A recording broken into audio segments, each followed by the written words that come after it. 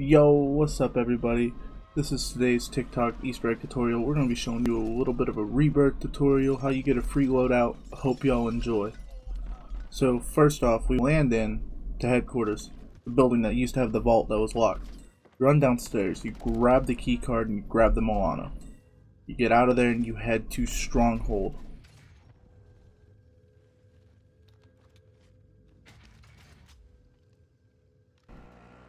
Once you get to Stronghold, you enter into the building that I am about to enter into, and you follow my exact pathing through the same doorway. You go into the same room, and instead of opening up the left or the right like I did, you open up the center locker, and that'll give you a ton of cash and a loadout drop.